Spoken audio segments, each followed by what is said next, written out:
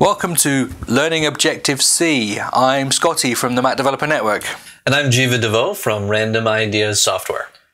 Over the coming hours, well, it's hours of material. How long it takes you to go through, days, weeks, months, is up to you. We're going to be taking you through learning the language Objective-C. And we're going to be breaking it down into a whole bunch of sections. The course is broken down into a whole bunch of chapters. If you're just starting out from the beginning, you may need to watch every single one. If you're maybe a more experienced developer, maybe you can skip some. And the idea of just this section here is to help you make those decisions now, so you don't sort of think in about 5 hours time, I didn't need to watch that. But as we are going to be spending so many hours with you, it might be quite good if you actually know who we are before you start. Now, I'm from the iDeveloper Network. This is where you bought this video, so you've probably got some idea who I am, at least a little bit. But Jiva, who are you? Well, again, my name is Jiva DeVoe. I'm an author and software developer. My website is www.random-ideas.net.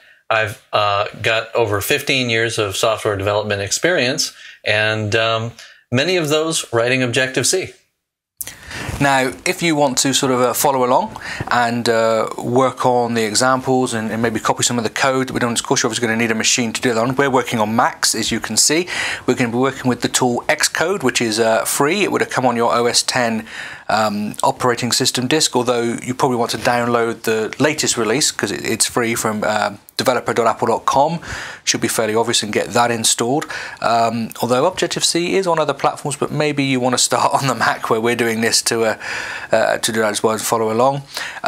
We strongly suggest that after you've watched a section, you go away and try some of the things that have been there, so it begins to ingrain, because otherwise by the time you get 3 more sections down the line, everything would have gone. Now, the course is aimed at a wide range of people. And we're going to begin the course with a section that actually covers C, or at least some of C. Why is that, and what are we covering, Jiva?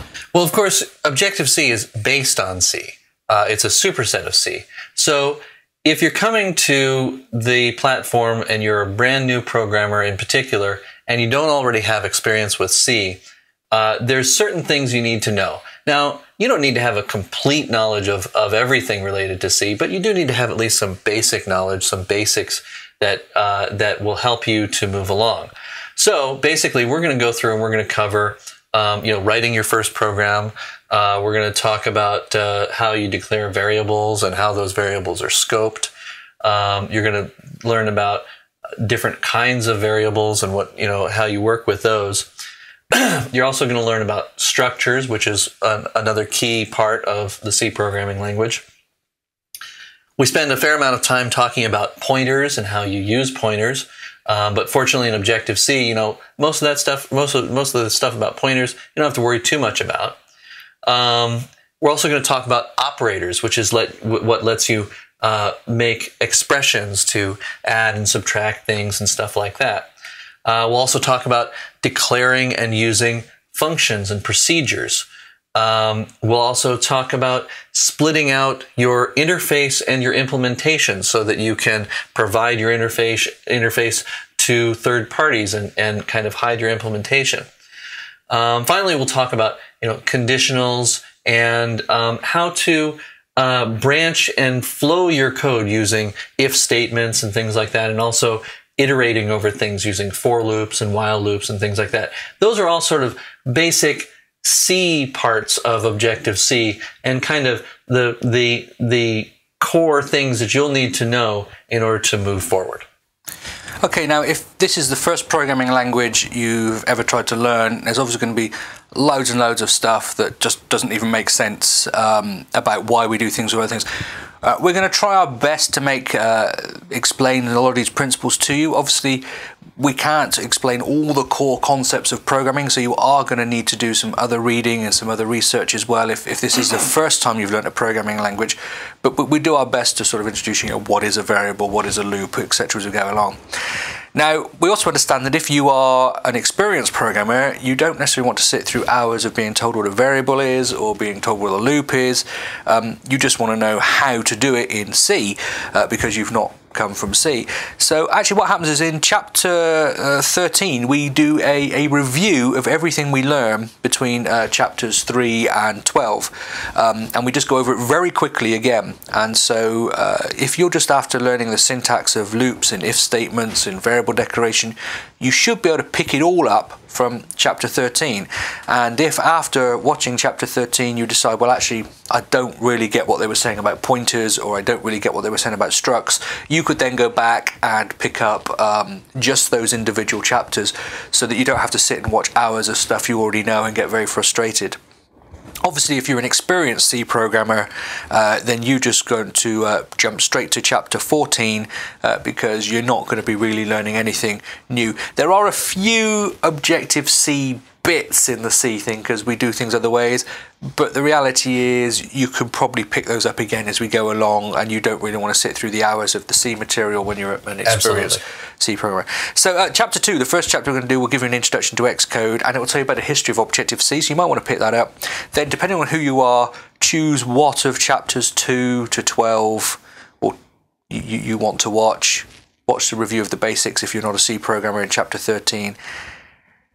Then around chapter 14, we look at an overview of object-oriented programming. Right. You know, give us a little bit on that, just now. About chapter 14 is where we actually start getting into the object part of Objective-C. And obviously we need to at least give some kind of an introduction to object-oriented programming. So we talk a fair amount about object-oriented programming theory to start that out. And then we talk about exactly how you use object-oriented programming concepts in Objective-C, how the Objective-C implementation of object-oriented programming actually works. So we go through and we talk about objects in Objective-C, how you declare them, how you use them, and those kinds of things, how you create objects, how to declare class methods, which you may be familiar with as static methods from other languages. Also, how you can declaratively show your the attributes on your classes through properties. Properties are a very powerful part of Objective-C, and we've got a whole section on those and how you use those. Probably one of the most important things that we talk about in this section is Objective-C memory management. Objective-C has two different modes of memory management, both retain counted and garbage collected memory management, and we talk about both of those. The retain counted memory management, we show you all the rules related to how you can manage your memory using retain counting, and then also how to configure your projects for garbage collection and what some of the gotchas from garbage collection can be as well. Finally, we talk about using blocks and protocols and categories and some of the kind of side parts of Objective-C that really show the power of Objective-C, some of the tools that you're going to use on a regular basis to build good object-oriented designs and extend your code and make it reusable. Definitely really good stuff there. So whereas chapters 3 through to 13 were covering C, chapters 14 through to 27 cover the objective part of Objective-C. Correct. And so really everybody needs to be watching those, otherwise that's the real meat. Yeah, I can't imagine why you'd have bought a course called Learn Objective-C if you already knew all that stuff, because right. To be quite honest, you didn't need to. Maybe I've got your money now, that's okay. So there we are. If you really find yourself in that situation, drop me an email, we'll sort something out. If you're used to coming from an object-oriented programming language and you're really familiar, maybe you can skip chapter 14 because that just deals with the overview of that. But other than that, as Jiva said, get right in there and learn. That's where you're going to learn the Objective-C syntax. That's where you're going to learn the way it works, the memory models, as he just said. The guts of this course are in there. Now, also, Jiva, we discover as we go along that actually, like most languages, it's actually dependent on language libraries, to give them one of a better name, that sort of come with it. Like in C, you have the standard library, but in Objective-C, we have something called Foundation. Right. So, what sort of things we were going to learn about when we cover Foundation in the final section of the course? Well, you know, it wouldn't be, Objective-C would not be the language that it is without its standard library. It's not really called its standard library, but the libraries that come along with it, the most important of which is probably the foundation framework. And so we try to cover at least a basic introduction to the foundation framework, including really kind of the most important classes of the foundation framework. Things such as NSString, for example, the collections classes, which are really important. That includes things like arrays and dictionaries and sets, as well as things like NSNumber and NSValue, which work in conjunction with those collection classes to allow you to store things that aren't necessarily objects in those collection classes. Finally, we finish up with talking about NSData, which is a low-level foundation class, and working with dates and calendars. All of these things are, really kind of those real core foundational classes that you'll use regardless of whether you're building standard command line applications or if you're building complex GUI applications for Mac OS X or even iPhone or iPad applications. Great. So you're probably sat there now thinking, do I watch this? You're probably very confused, but don't worry about it. The core is first part of the course, where we're going to immediately look next at Objective-C, the history of it, and quick look at Xcode, the developer tool we're going to be using, although that's not really part of it because we're going to mainly focus on the language itself. Chapters 3 through to chapters 13 are all about C. You decide if you need to know about those. Then chapters 14 through to 27 are about Objective-C, the objective part of it, and then chapters 28 through to chapters 35 are all about foundation classes, and then there's a few chapters at the end that cover some stuff like cross-platform and us telling you how nice you are and stuff like that. So we've tried to keep it fairly informal, we've tried to keep it accessible and yet useful, so hopefully you're going to enjoy it. Whatever you're planning on learning Objective-C for, that's the great thing about it. You can be doing it for OS X, you could be doing it for the iPhone, you could be doing it for the iPad, even doing it for Windows or Linux. There we are, but we'll whisper those quietly because we're coming from the Mac Developer Network.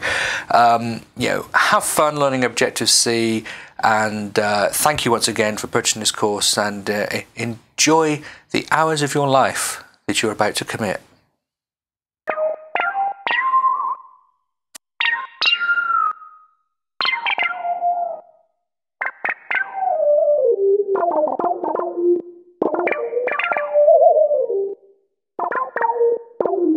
Bye.